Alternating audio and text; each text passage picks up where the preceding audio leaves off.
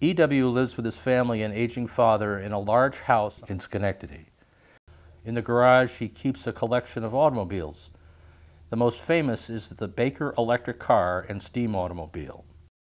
This car belonged to my great-grandfather, E.W. Rice Jr., when he was in Schenectady. It's a Baker electric from 1901 vintage, we think, and it's been totally restored. My father did the mechanical restoration, and I finished it with the cosmetic restoration.